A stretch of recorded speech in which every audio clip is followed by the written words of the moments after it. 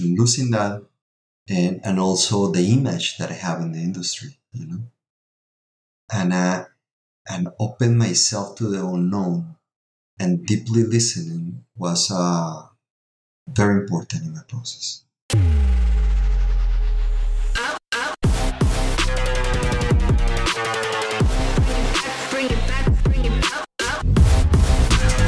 Welcome to The Ownership Game with Gary Montalvo. What would it take to get into the driver's seat of your life and leave your mark? The Ownership Game starts now. What would you do if overnight you lost it all? That's the question Luis Gabriel Segura, my guest today, had to grapple with. Gabriel has an extensive 30-year career in the world of finance. After successfully launching his own lending company and building status, success, and wealth, Gabriel lost it all after he became the victim of financial fraud. At the same time, his daughter began struggling severely with her mental health, and his wife Giselle had been diagnosed with cancer. You may recognize Giselle's story from our April 30th episode. In the blink of an eye, Gabriel's life had been turned upside down, and he was forced into a deep grieving process where he had to rediscover himself and his purpose. Through a lot of reflection, deep spiritual work, and a great deal of courage, Gabriel began the process of reinventing himself and building a new life. I'm so honored to have him share his story with us today.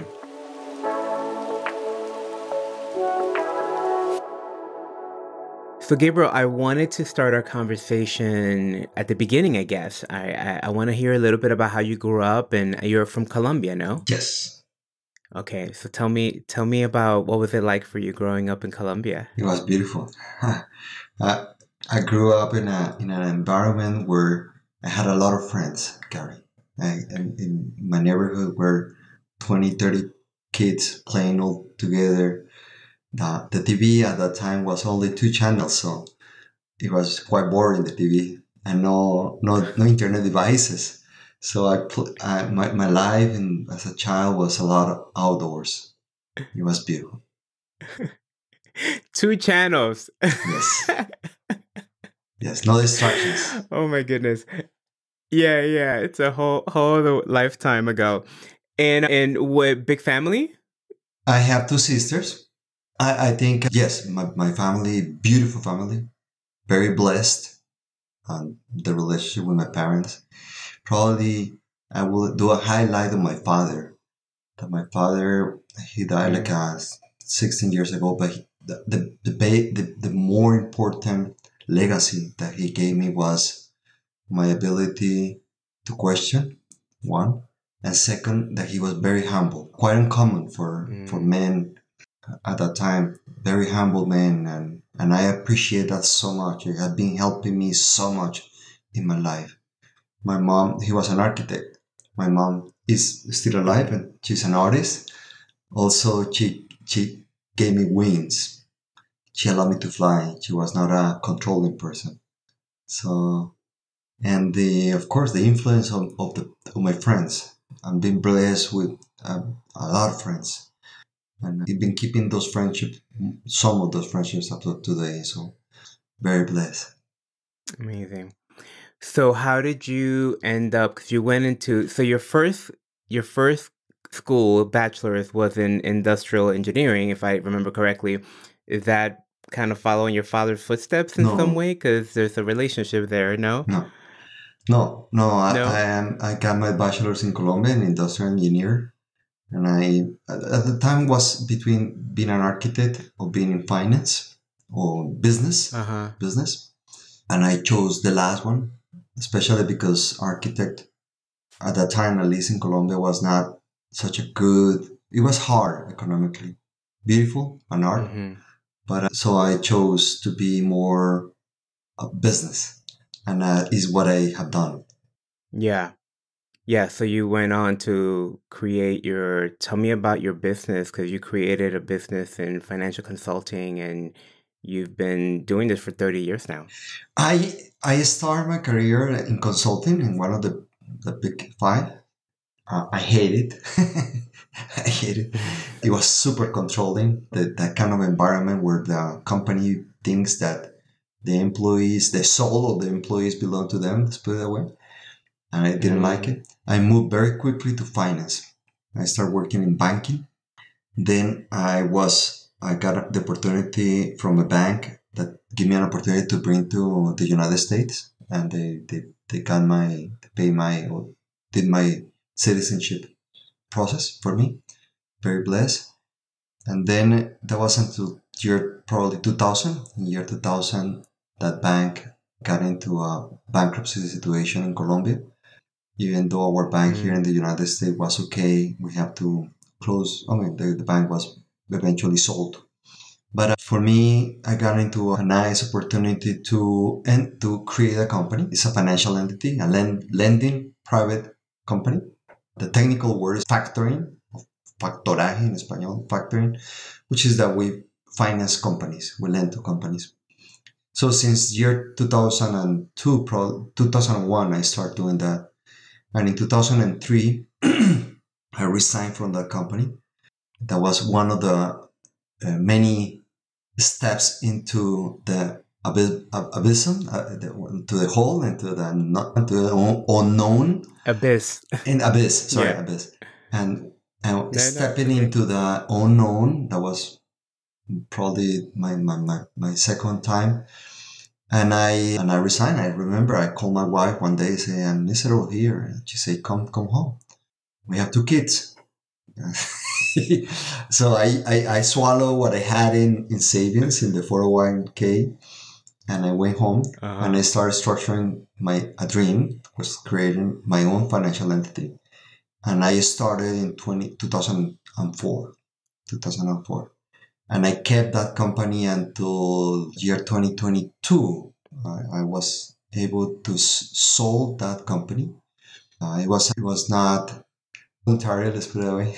Okay, it was voluntary, but I went into a big fraud, very big fraud, and I lost it. I lost the company. I own a lot of money to investors, and in order to rescue investors, I chose to sell the company. Lost all the money that I built in 19 years.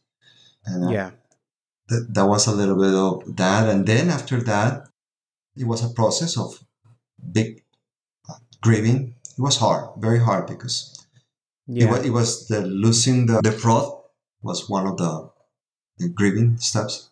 Losing the money was another one. Losing the company was another one. And then I have to, in order to sell it, I signed a non-compete. So that, by the way, ends this month. And I had to, so I lost my career.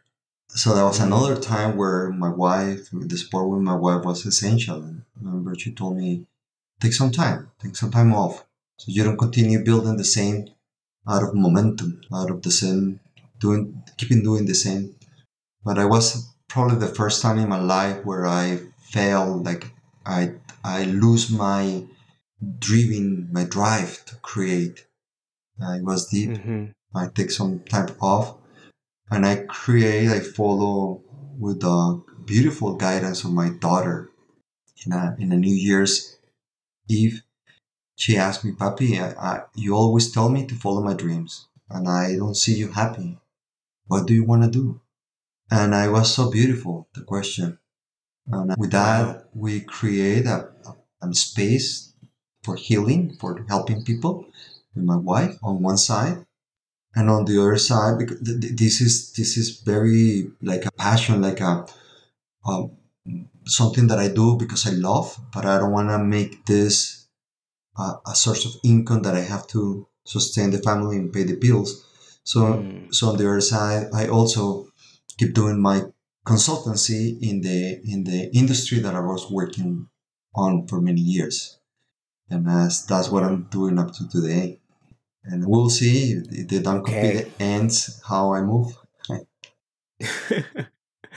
So I want to let's go back and unpack some of that. So first of all, I just want to make clear that you didn't commit fraud; you were a victim of fraud. Yes, It's a very important distinction. Yes. Yes. The way you told that story, it was a little bit like, Yes. oh, this guy deserves that. No, no, you were a victim of fraud. And when I was reading something you wrote and you said the term business grief, and when you said that, I was like, oh, wow. Because I often do feel that people just are very linear about grief, and they think that grief is just like when you have the loss of a person, right? But the truth is, grief is when you lose anything that's really deep and meaningful to you, right? And this here had been this business, it had been your baby. I mean, anybody who's been an entrepreneur knows the kind of work that it takes to grow a company to the level that you had grown it, and then all of a sudden is gone, right? The wealth is gone, the business is gone, and there's also for me, I often talk about it as, so before I became a coach, I used to be an art director. I used to be a graphic designer. And for me to become a graphic designer, like there was a lot of work, and there was a certain pedigree. Like I went to one of the top art schools, and I graduated top of my class, and I worked at Sony Music, and I had all of this sort of prestigious jobs on my resume. And I remember the transition of like letting go of the ego part of like, I'm a designer and this is my identity, this is who I am. Like, what am I if I'm not a designer? So I imagine that part of what you were grieving was like your identity in some way, right? Like who you had known to yourself to be in that way. I mean, just grief all around. Yes. I guess let's talk about how did you heal from that? How did you go to work at repairing yourself from that? Because I'm just thinking it out, and it had to be pretty deep. I think, well, we all have tools to help us, work in those nights, those dark moments. I'm being helpful and grateful for having those from people, and also from plant medicines and so. But my family, my wife, a lot of listening was super important for me. A lot of, because at the end, it's either that life is harsh, is bad, or life is telling me something. So the question is, if I'm allowing myself to listen what life is telling me, do I need to continue being in that archetype, in that character? Is that the best version of me? Or maybe there is a better version. But only by losing and be able to get rid of what I had of that image, especially as a lender, because as a lender, there is a lot of ego, and you are the money guy, you are the big guy. You go to the best hotels, and you have the best cards. And losing that, and also the image that I have in the industry, and open myself to the unknown, and deeply listening was very important in my process. Did your spiritual journey begin before this happened, or did it begin as a result of this situation? No, I think my spiritual path began since I was a child.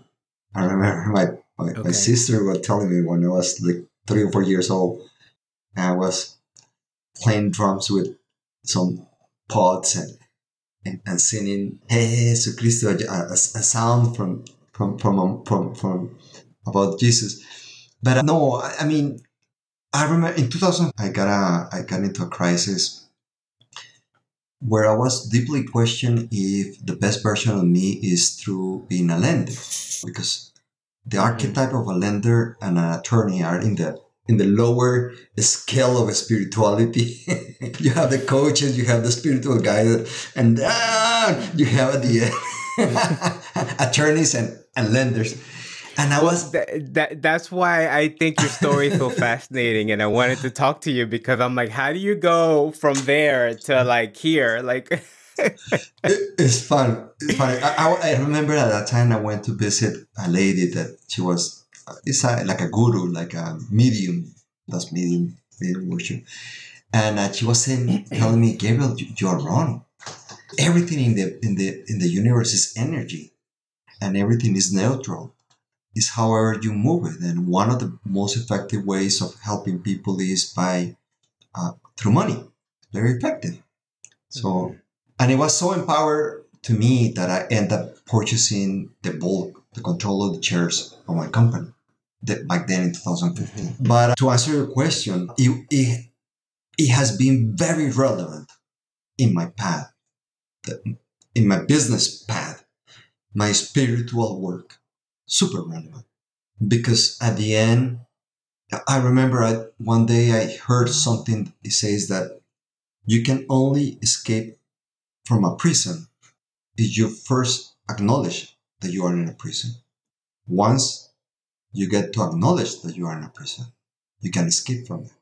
And part of the main prisons that we have is it has to do with money, and it has to do with being a provider, especially for men, and of course a single mom. Not talking, I mean, it's super important, but especially for men, like we have to be the providers, and we have no ability to fail. We're not, and we cannot access emotions. I cry because that is super super sad because doesn't allow us to be the best expressions of who we are, and being able to break or to question those ideologies imposed by society requires somehow to get into the spiritual part. I think is in really going myself and who I am, what I'm here for, what is my purpose in life. And those are not questions about if I'm gonna be in one profession or the other, but how I going to walk on a daily basis my life, and if my work is in alignment with my higher purpose, and that's spirituality. so you were already asking yourself those questions when this happened, right? Like you were already in an inquiry of, am I living the best version of myself? Am I in alignment with what really matters to me? So that by the time this happened, you were able to really receive it as a, because it was very powerful. For your response was very powerful to have all this tragedy happen to you, and then your response be, what's this here to teach me? What am I, what's the lesson in this for me? It's, I mean, you're talking about it kind of casually, but it's really a very powerful response, and I think most human beings would struggle with getting there. So that's why I wanted to dig deeper and see if this really was for you, if this was birthed out of that struggle, or if it was. But it sounds like you already had some foundation in place that allowed you to be in this conversation in this way. Yes, I was blessed to have some tools, very important tools in my life, and I need to add to that to the soup that was boiling. My wife was diagnosed with cancer while this was happening. So so Jesus. so it really really put my head down to the ground, and I knew there was a time for a hard stop. I need to stop. My wife was telling me to stop, and I say okay, and I really stopped. A lot of what I that was in my at the moment that I received the information that I received was to observe my thoughts, just to observe the thoughts, because we may have a tendency to become apocalyptic. So we start, oh my God, what am I gonna do? I'm a failure. and whatever I want to do in my life. So how am I gonna be able to pay the bills? So a lot of was to observe the thoughts, to put my mind to see if the thoughts were created from a space of fear or love. And if they came from a space of fear, if the thoughts were valid, because most of those apocalyptic thoughts were just options that the bulk will never come to reality. So are those useful for me? Does provide me a good information, or it helps me or not?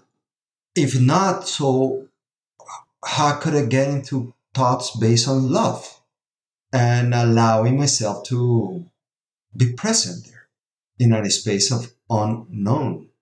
I remember it was so deep that I went to a lady, very famous lady that does astrology.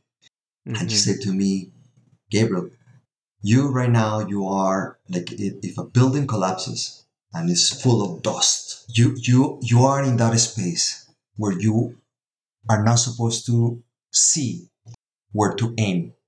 You need to be there. And with the first glimpse of wind, you will take your sails and you will ship. You take your ship in the direction that you need to take it. But be there. It was beautiful. It was be hard. in the no direction. Be in the sort of like just sit in the mess for a while. Is that what we're talking about? Like, because I mean, it's interesting because even for me, when I look, I'm a leadership coach. So my instinct is to come at it from, okay, what are we going to do?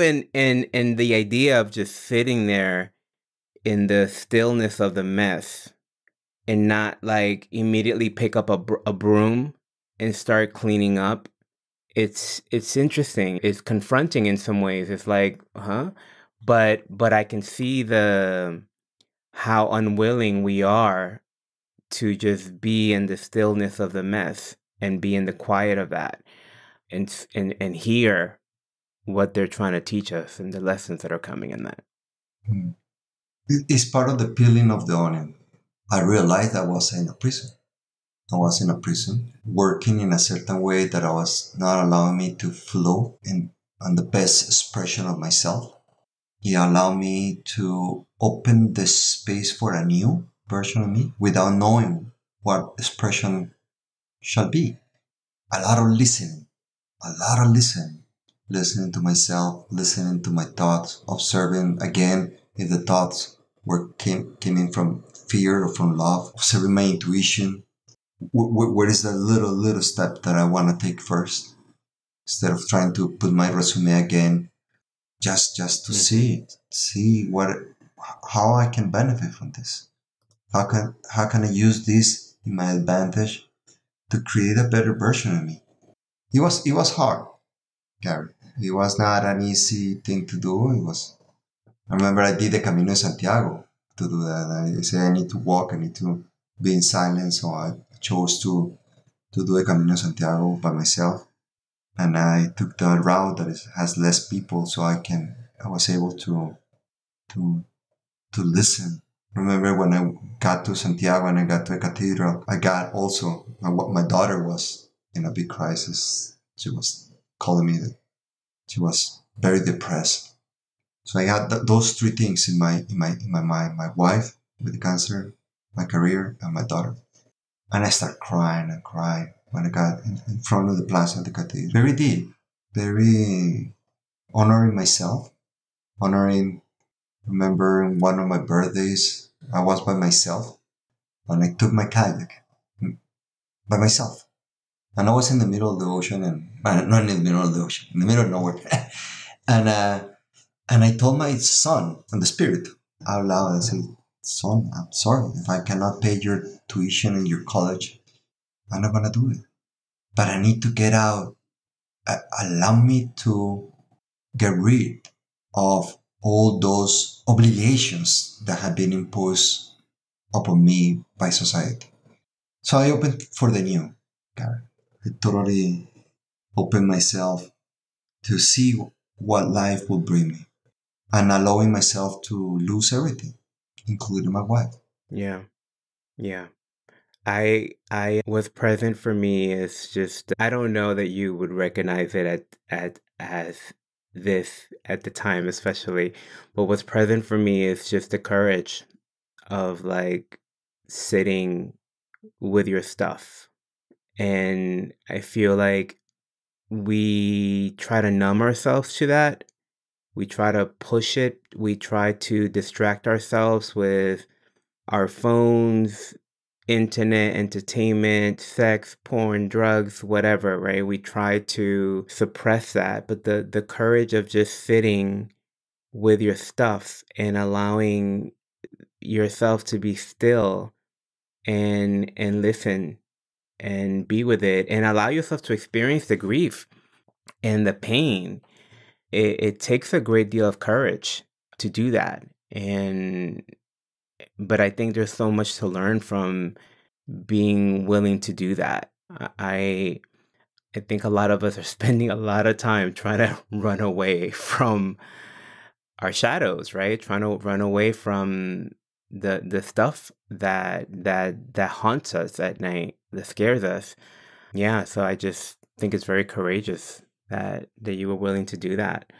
I want to I want to talk about two more things. Well, I want to make sure we get into two things. Number one is I want to just give the listeners what happened next so that people know that because we're leaving them in the down part of the story.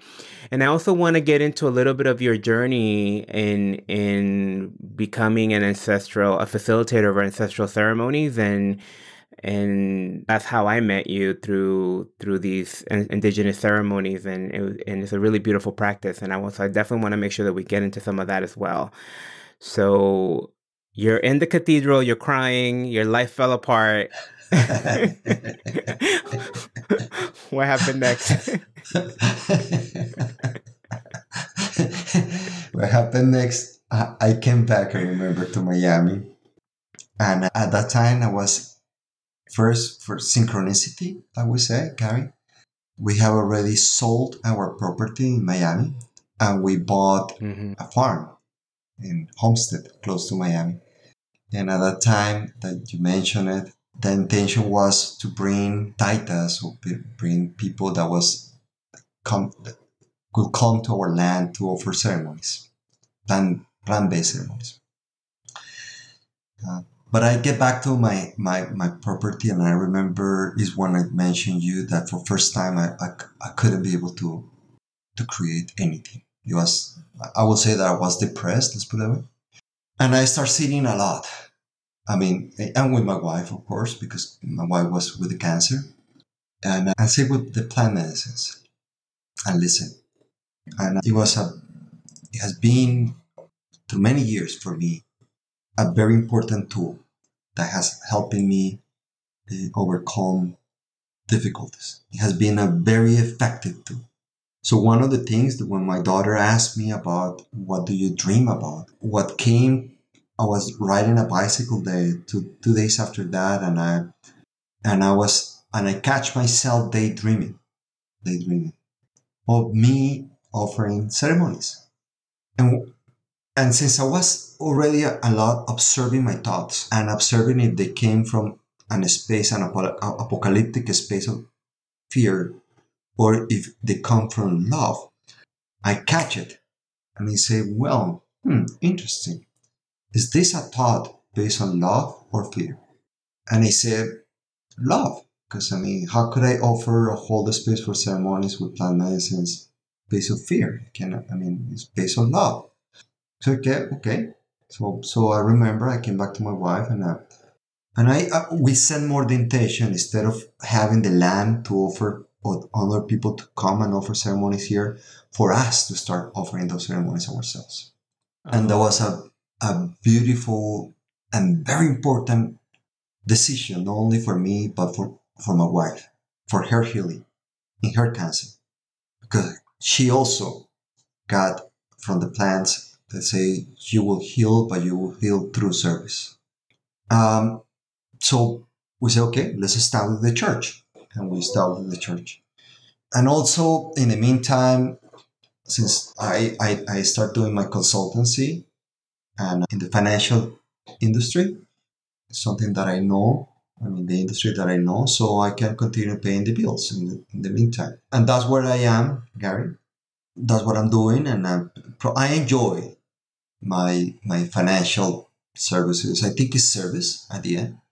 The way that I see it is a service in people, and I make for now I'm gonna continue doing that and make it back to the industry since my non-compete ends this month, some way or the other, but not full time, because for sure my passion is through Tierra Amor for our services offering ceremonies. And the reason why we do is from my own experience, it has been very effective on me. It has been, is probably the tool that has been more effective. Besides, of course, the support from my wife has been very important for me too. Uh, so I think a lot of our listeners are going to be new to the concept of plant medicine and these ancestral ceremonies, and I would love to spend some time to just break down a little bit this information so that people understand that because the interesting thing is, like, they're sort of getting a little trendy right now in a way, but these ceremonies, these practices, these medicines are ancient. I mean, ancient, and they have a beautiful tradition, and it's beautiful that they're getting some attention as well. But I think it's also important to understand where they came from and the connection that those of us, especially who have indigenous, I mean, I think everybody has some indigenous background on some level, but those of us that feel connected to that indigenous background, it's very meaningful for us, especially to participate in these ceremonies and participate in these practices. I will say, Gary, that it's a blessing that you use the word trendy. I will use the word that are getting back to be known. Let's put it that way. After the 60s, where some tools were used incorrectly because were used in a recreational way or in a way to escape. In reality, in my experience, let's put it that way, I can only talk for myself. In my experience, these tools are very effective in knowing ourselves. So it's like if I go to a therapist and I can tell to a therapist my situation. First, I can only tell what I have in my consciousness. I cannot tell what I have in my subconscious or what I have suppressed. Then the therapist receives information through the lenses of their experience, and using what they have learned in college, they give us a feedback that again we receive through our own lenses. So it's a lot of information that is lost in between. When we enter in these sacred spaces with these medicines, we go in communion with ourselves. We see ourselves in the mirrors, and we tap to access the subconsciousness. We get to access the mystical part, and so are very effective.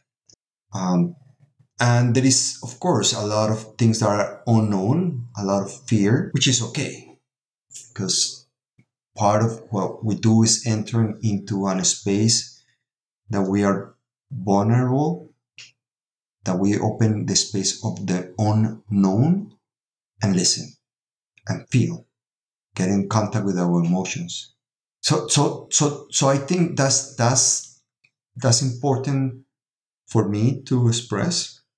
Also, that when someone receives the call, because this is something that that shall not be done because someone did it, and so let's see what is this going on.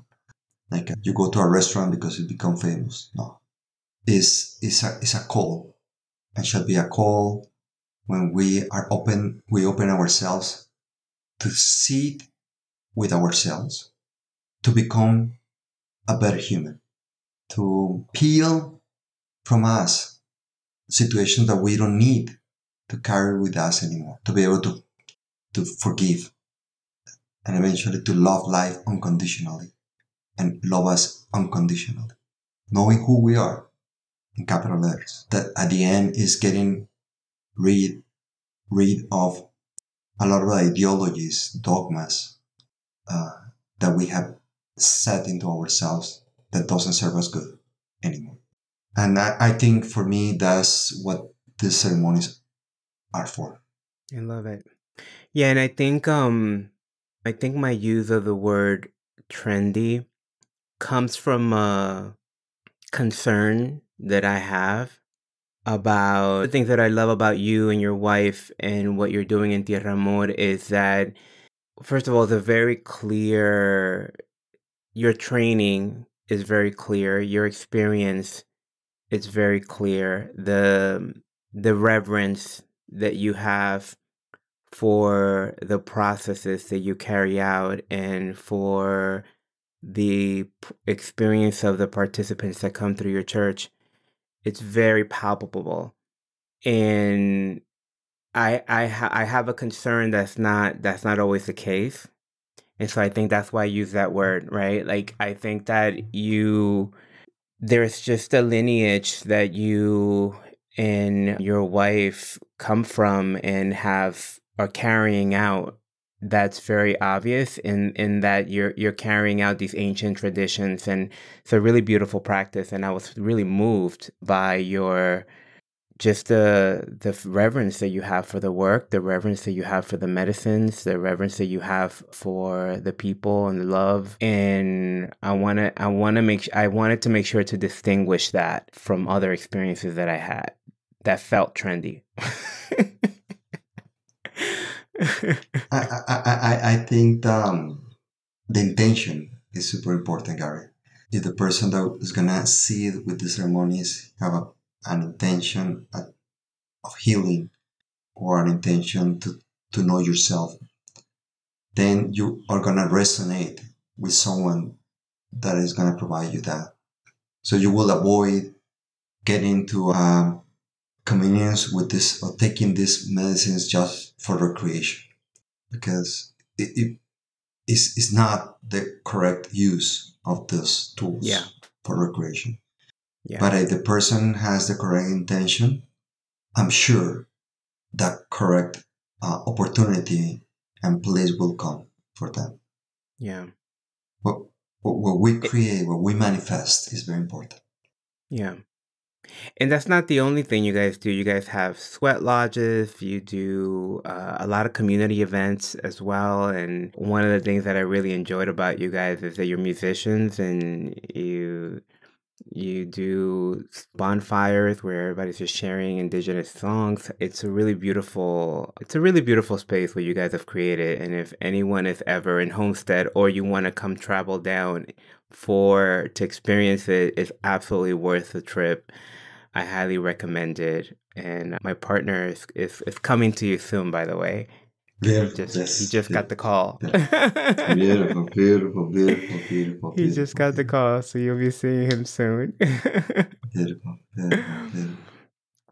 Well, Gabriel, you are lovely. It's so fun to talk to you, and I'm really, on a personal level, just very grateful to have found you and your space. And special shout out to our friend Jennifer for connecting us and introducing me to you guys. And I hope to be part of your community for many years to come.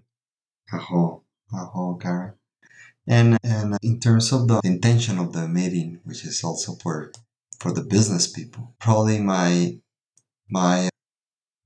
prayer is to connect, to work in something that really resonates with the person, that whatever we do is in alignment with our higher best expression of ourselves, and is what I have been in my case. So because ceremonies are great for giving us the tools, so in the daily life, our daily ceremony of life is beautiful.